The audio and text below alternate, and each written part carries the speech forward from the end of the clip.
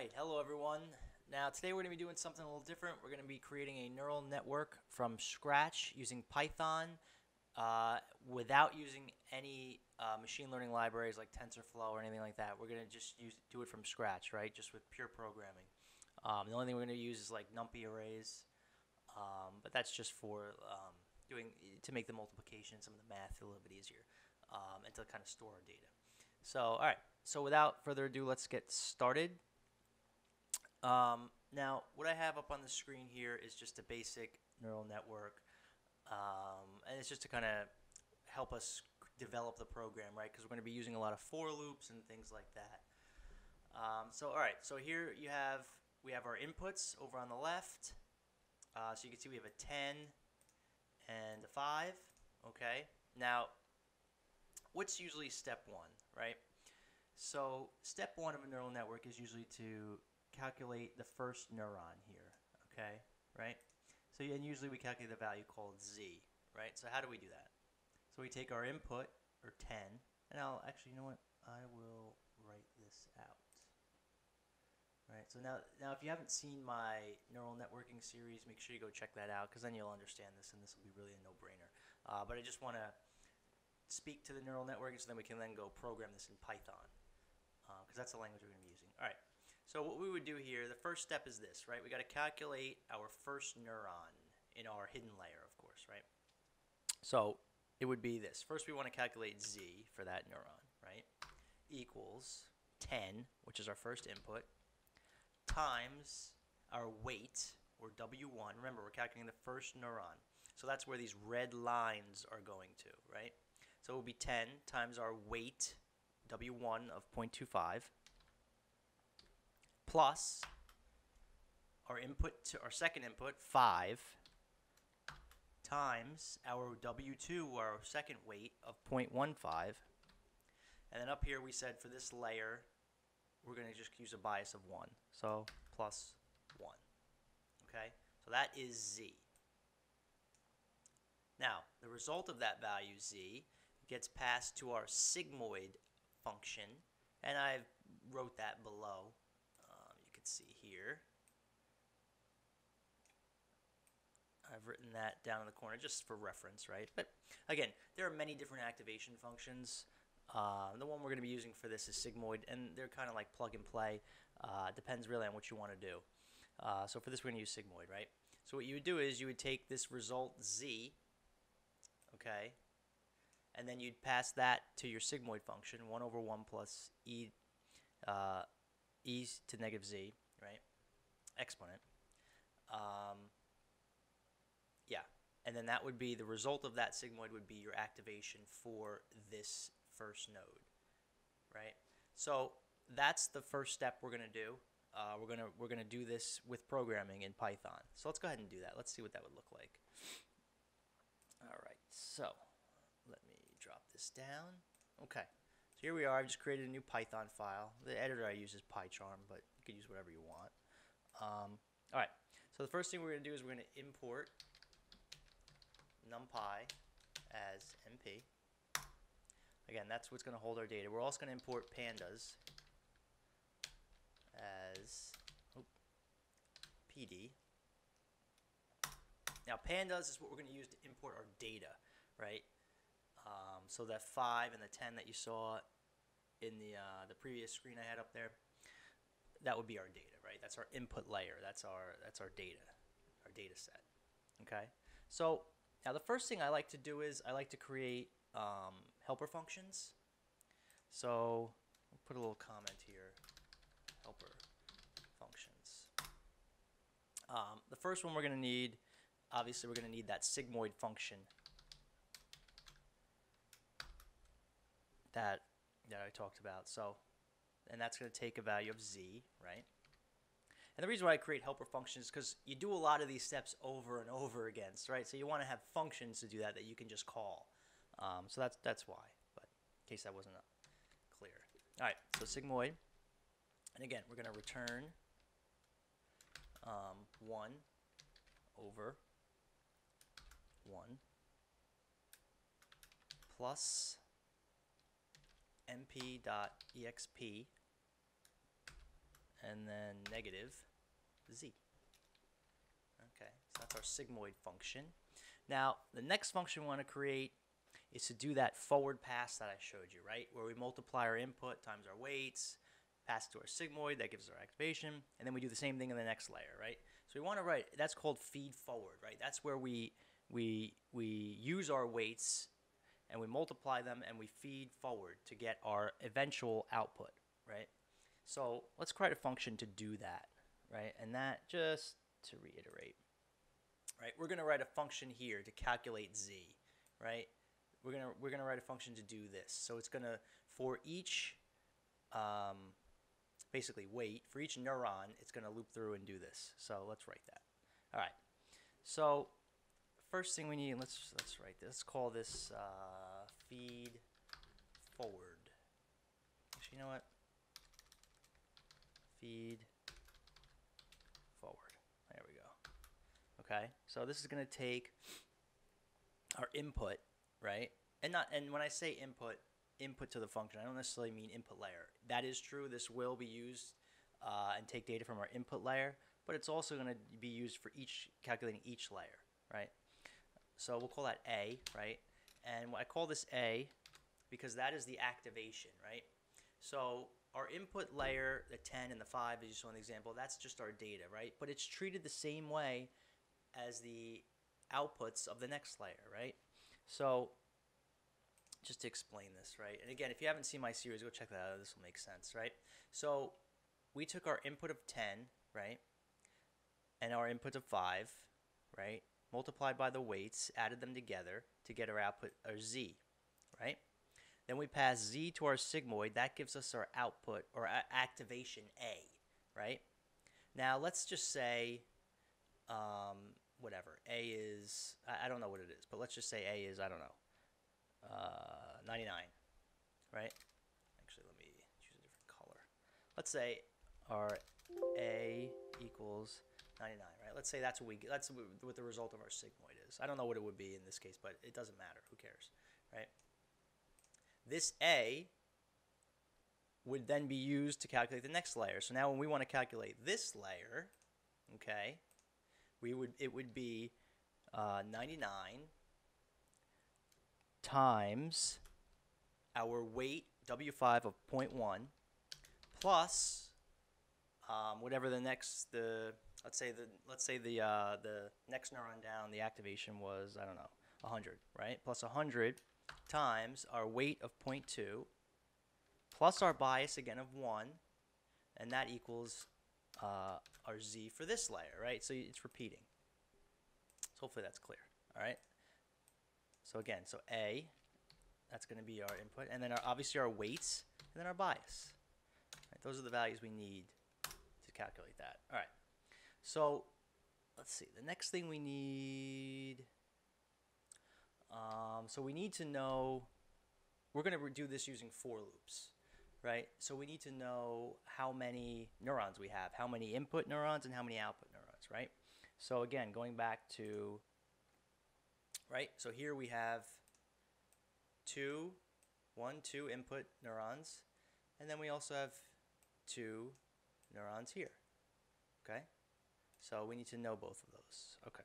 So we need to know how many neurons are coming in, how many are going out, right? So we'll call this, make a variable, num of input neurons. I'll just be real explicit here, number of input neurons, right? And our input, that's going to be our A dot shape 0. Okay? That's basically like, so that's kind of like the number of, 0 is the first dimension of our array, right? It's going to be like a 2-dimensional array, right? It's going to store rows and columns, right? So we want to know how many rows we have. That's going to be how many neurons we have, or how many inputs we have, right? And then we need to know how many outputs, right? How many activations do we need to calculate for, right? Number of output neurons. And that's going to be W dot shape, right? We could use our weights for that.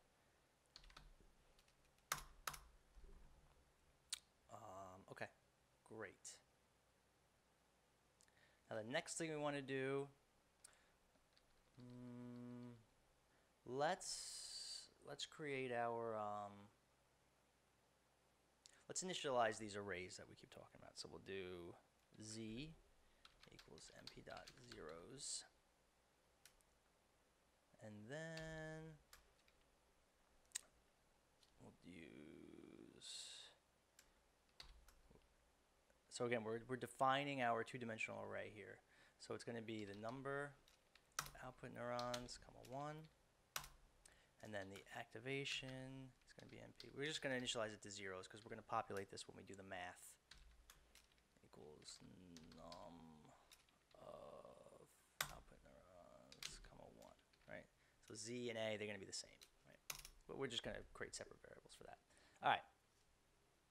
Now, the next thing we want to do is we need to have 2 for loops.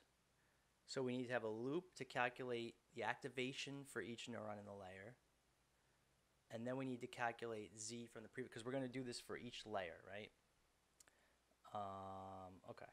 So we need for n, let's call this, yeah. Actually call this index in range num output neurons. And we need another for loop for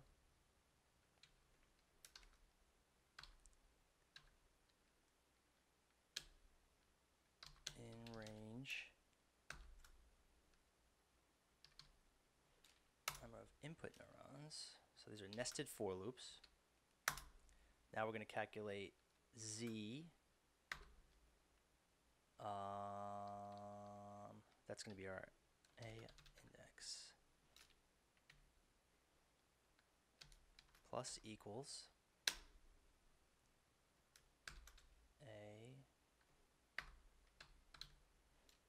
W index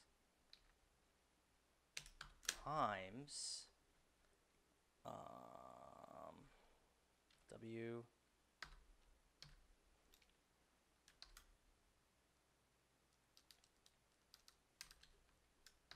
index, and then the second position will be W index. Okay, great. All right.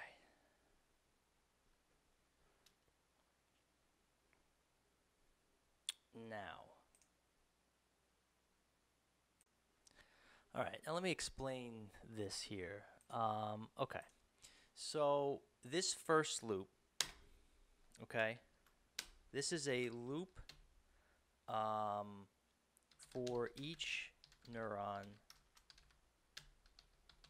activation that we're trying to calculate, right? So let me move this over a bit. Okay, there we go. So let me go back to our screen here, all right? So we're trying to calculate, first layer to calculate is this layer here, right? This middle layer. So for each, let me change colors here, right? So for each, so our first outer loop is for each of these neurons, okay? So now let's say we're on the first neuron, right? Now our nested loop will then need to calculate our input times our weights within this, right? So that's our nesting there. Hopefully that makes sense, right? And that's why what you're seeing here, right? Z for our A index, which would be in our first pass, would be Z for this neuron, right? Equals, plus equals, because we're going to add stuff together, A, which is our input, right? Which in this case would be, let me go back, which in this case would be 10, right? Times our weight of 1 point, in this case, W1, right? Plus 5 times our weight, 0.15, right? That's what this loop is doing here, right? And when you're finally done with all that, it equals Z, right?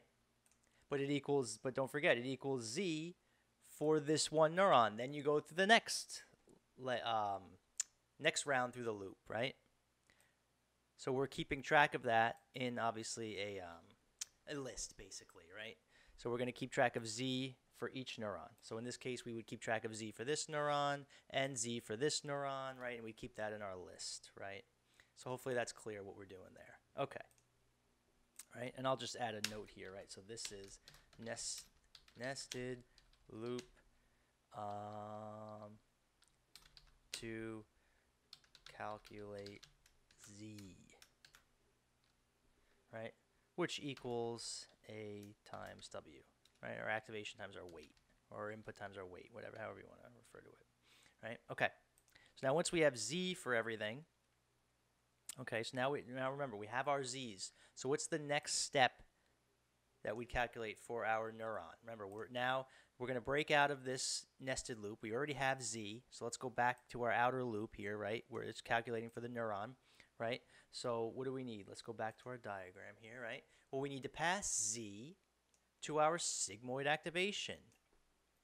Okay, so let's go ahead and do that.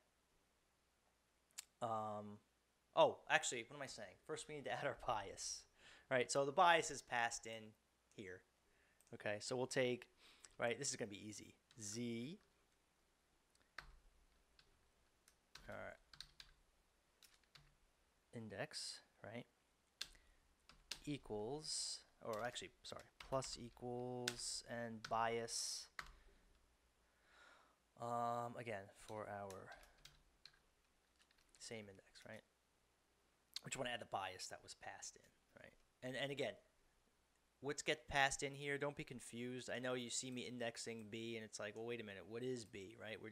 We haven't got there yet, but B is going to essentially be another list, right? And that's why we're indexing it with these square brackets, okay? Right, so for calculating Z for neuron 1, we need B for neuron 1. B is going to be passed in, right? So anyway, okay, so moving on. So now that completes Z. Now our next pass in the loop, now that we have Z, we need to calculate our activations, right?